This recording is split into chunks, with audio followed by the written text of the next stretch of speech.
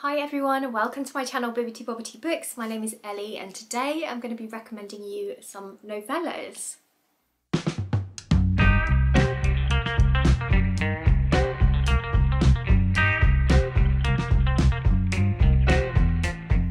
So I typically prefer to enjoy really big chunky books. I prefer series over standalones generally, and so there aren't that many short stories that I've really gelled with because I tend to find that I just want more from a short story and I just prefer to sink into something a little bit more in depth.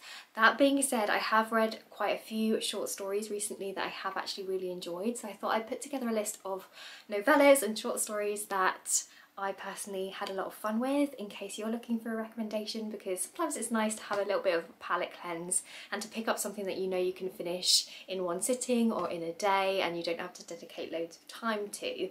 So yeah, let's just hop straight in with my first recommendation. So the first book that I want to recommend to you is one that you might have heard me talking about before, and that is Piranesi by Susanna Clarke. So this is a standalone adult fantasy literary fiction story, and it actually made it onto one of my favourite books from last year because I really enjoyed this when I read it. This is a very quirky and unique story and I don't think it's going to be for everyone because of that, but I just thought it was so interesting. So in this story we follow our main character Piranesi, who is a man, and he lives in this massive house.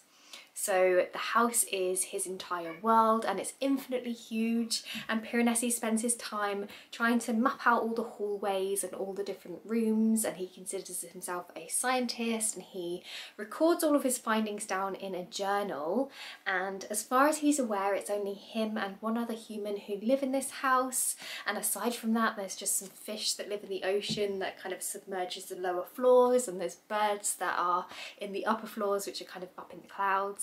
And so yeah, he has a very isolated existence, and what I really enjoyed about this book is it's presented as his journal. So you're literally reading his journal entries and you're seeing things through his perspective, and you start to see how he slowly comes to realise that things might not be as he thought they were. And that's all I'm going to say because it's a short story and I don't want to give too much away, but I loved the writing in here, and I also really loved the main character of Piranesi, and I just thought it was such a unique perspective that he presented. So yeah, highly recommend this book if you're looking for something a little bit weird.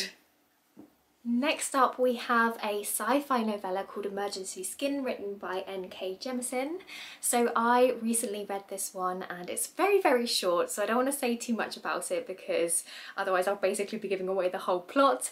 But basically you follow the perspective of an explorer who is going back to Earth.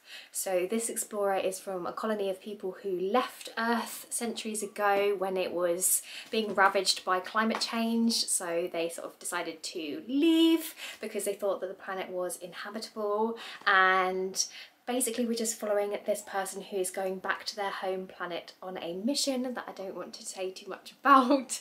But what I loved about this sci-fi story is that it's all told from the perspective of this explorer, and it's told as if it's you. It's presented like you are going on this mission, this is what you see, and I just found that a really interesting way to experience a story, and yeah, I just thought it was really fun.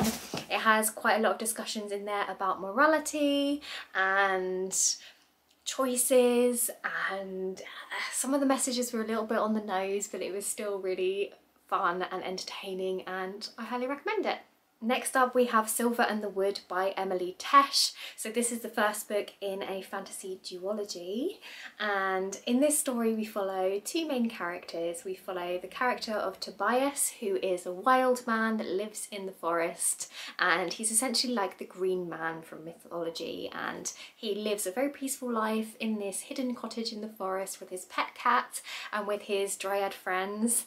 And then one day he meets the second character, who is a man called Henry Silver, and Henry Silver finds him in his cottage and gets to know Tobias, and he then ends up getting himself into some trouble as he starts to uncover some secrets about the past and some secrets about why Tobias is connected to the forest. And This is a very slow story, so I don't think it's going to be for everybody, but if you are a fan of nature, I think you're going to love this one because there are so many gorgeous descriptions of the forest and the trees, and it just made me want to go outside and sit underneath a tree and run about barefoot through the forest and listen to the birds, because it really just makes you appreciate nature, or it did me anyway. And I also really enjoyed the characters, especially the character of Henry Silver. He is such a precious character that we must protect.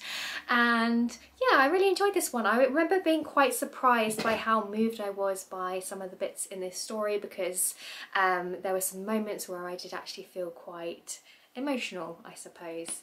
And yeah, it's a really lovely, quiet story, and I recommend it.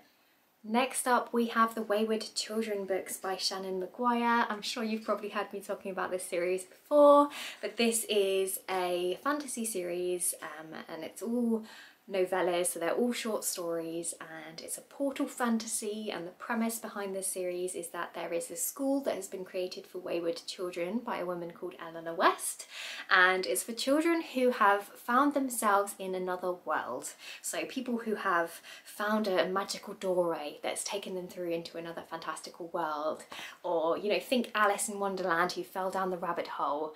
And it's a place for all of these children who have had these experiences, but then for some reason have ended up back in the normal world, and they can't go back to their fantasy world where they had this amazing adventure, and for that reason they really struggle to readjust to normal life, and no one really understands them, no one really believes what they're saying. So Eleanor West has created this school for all of these children so that they can be safe and not judged really, and they can make connections with other students in this school who all have had fairly similar experiences. And yeah, it's a really fascinating series because each book follows a different person who attends this school, and it explores a different world because obviously it's a portal fantasy. And what I really enjoy about this one is that it blends that whimsy fairy tale type story with some darker and some quite heavy themes, and I just find that such an interesting blend. It's almost like she uses the fantasy genre to explore these issues that a lot of us might be able to relate to, be that trauma, mental health, not fitting in, all sorts of things really, you know, parental pressures. And yeah, it's really, really interesting. And I've read the first 3 books in this series and loved the first 2. Wasn't so keen on the 3rd one, but will absolutely be carrying on with this series, and I recommend it to you if you're looking for a nice, quick, whimsical, but also quite intriguing series. Next up, I want to recommend to you What Moves the Dead by T. Kingfisher. So this is a horror short story, and it's a retelling of The Fall of the House of Usher by Edgar Allan Poe. So if you're familiar with that story, then you might know what to expect from this one. But essentially we follow our main character, who is an ex-soldier, and they find out that their childhood friend is really, really unwell, so they decide to go and visit her in her family's home. And when they arrive at this house, they realise that something is off.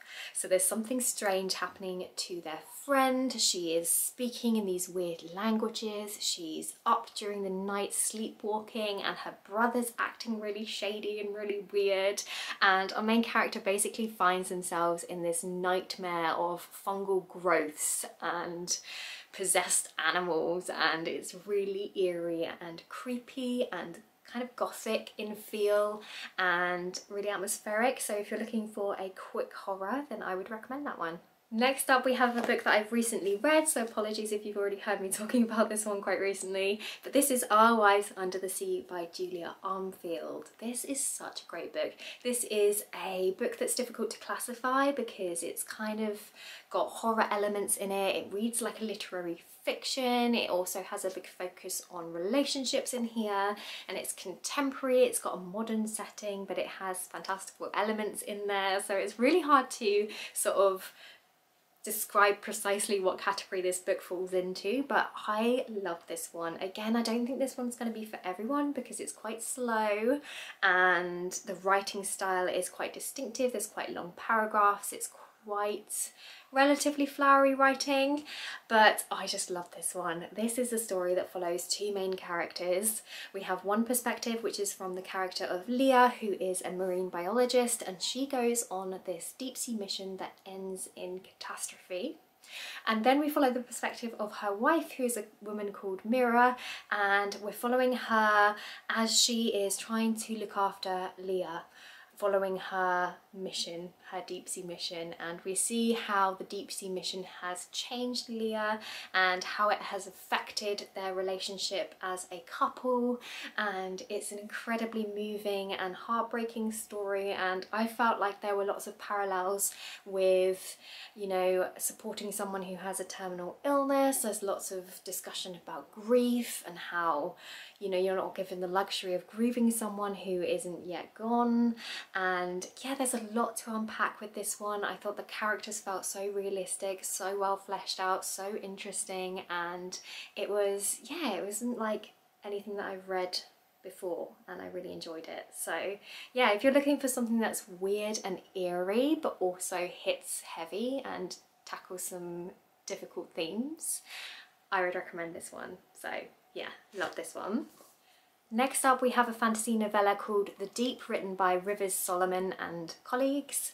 And this is a really interesting one, actually. This is another book that uses the fantasy genre to explore some interesting themes. In this one, it is primarily focusing on the theme of generational trauma.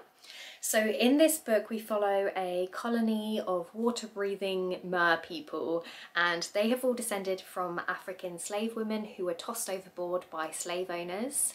And because their collective past is so traumatic, this group of mer people have decided to let go of their memories of the past. So they take part in this joint amnesia where everybody forgets where they came from, and it's the job of one person in particular, known as the historian, to hold on to all of those memories for the sake of the colony. And then there is this ceremony that happens once a year where the historian tells everybody their history and shares that with the group, and everybody has to process all of that trauma together.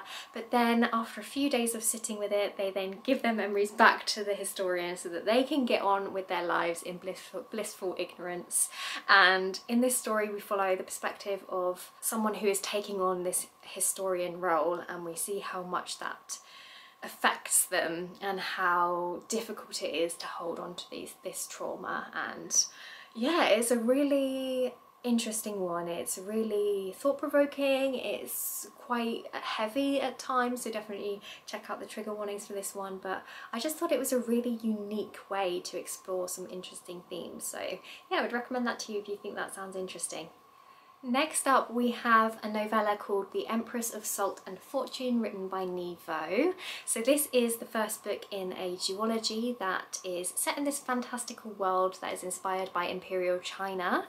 And in the first book we follow a cleric who is trying to gather information about an empress who recently passed away. So they are going around gathering information from different people. They end up coming across this woman who used to be the Empress's handmaiden, and it's very much a story about the importance of memories, about, you know, different people's histories. So yes, you might have the histories that are written by the historians, but it's also, you know, equally important, if not more important, to get the history from people. So, you know, people's personal experiences and memories that they have of someone, and, you know, all of those moments that might get neglected by, you know, the glossing over of a historian, if that makes sense.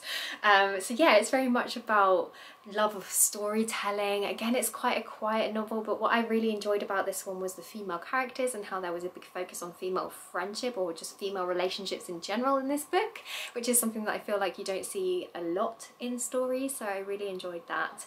And yeah, I thought it was whimsical, and definitely not for you if you're not a fan of the whimsy writing style though, because it does have that kind of that feel, and, you know, it's not always clear cut because it's all about storytelling and stories, and it's not like a straight narrative, if that makes sense. So if that's not your jam, then you might want to give this one a miss, but I personally thought that it was a really lovely story and I enjoyed it. Next up we have a book duology that you've probably heard me rabbiting on about for ages, so I'm sorry if you've heard me talking about this before, but this is the Monk and the Robot series by Becky Chambers, which starts with A Psalm for the Wild-Built and continues on with A Prayer for the Crown Shy. So this is such a lovely sci-fi duology. They're really short, so really easy to consume, and they're also just really wholesome. So in this first book we follow a monk who decides to leave the city and to take on a new job as a travelling tea monk. So they basically travel from village to village, setting up these little tea stations at each village and providing a listening ear to anybody who needs it. And they basically present people with a specially brewed cup of tea, and they'll sit and chat with them about their worries, which is so sweet. And then while the tea monk is on their travels, they end up going into the forest and they run into a robot. And this is a really big deal because robots and humans haven't spoken in centuries. Essentially, when robots became sentient and they woke up, they decided to take themselves off from humanity and live separately. And so this is the first time a human and a robot have interacted together, and it's just so lovely seeing them getting to know each other, and they have lots of lovely conversations about what it means to be alive, what it means to have consciousness, about what purpose you have in your life. And it's just a beautiful story about friendships. And what I loved about this story as well is the robot's love of nature and how that really shines through the pages, and it just makes you want to appreciate all the little things and see things from a slightly different perspective. So yeah, I really love this little sci-fi series. So if you're looking for something that's cozy and comforting, then maybe check out this series if you haven't already. Okay, and the final novella that I wanted to recommend to you is Burning Roses by S.L. Huang. So this is a queer folklore blend. And we follow two main characters. The first is Rosa, who is essentially Red Riding Hood. And the second is Ho Yi, who is this famous archer. And the two of them join forces to try and protect the land from these sunbirds. So they're kind of like monster killers, I suppose. And what I really enjoy about this is that it's a blend of Western fairy tales with Chinese mythology, because of course we've got the Red Riding Hood character who's from Western fairy tales, but you also see characters from Goldilocks and also Beauty and the Beast. And then you also have the character of Ho Yi, who is this famous mythological archer from Chinese mythology. So it's a really nice blend, a really nice mix of different folklore and fairy tales. And another reason why I really enjoyed this one is because the two main characters are actually older women. So they're in their middle ages, and that gives them the gift of hindsight, and they use quite a lot of their wisdom and their knowledge of the past. And it's just really nice to see some older characters in fantasy, particularly in like fairy tale retellings, because I feel like most fairy tales or fairy tale retellings are coming of age stories. You often have very young protagonists, so it's really nice to see, you know, some women in their middle ages. I also quite enjoyed that the character of Ho Yi is gender swapped, and yeah, it's just a fun one. So if you're a fan of fairy tales, then maybe give this one a try. Okay, so that brings me to the end of this video. I really hope that you found some recommendations here. If you have any recommendations for me, please do let me know in the comment section down below, because I'm always on the hunt for book recommendations, and I do like to pick up a novella as a little bit of a palette cleanse between my chunky books. So yeah, if you've read any that you think that I would enjoy, please do let me know. I hope that you're having a fantastic day whatever it is you are doing. If you enjoyed this video, please don't forget to like it, because it does really help out my channel, and consider subscribing if you haven't already, if you want to see more from me. And yeah, wish you all the best, and I guess I'll see you next time with another video. Bye!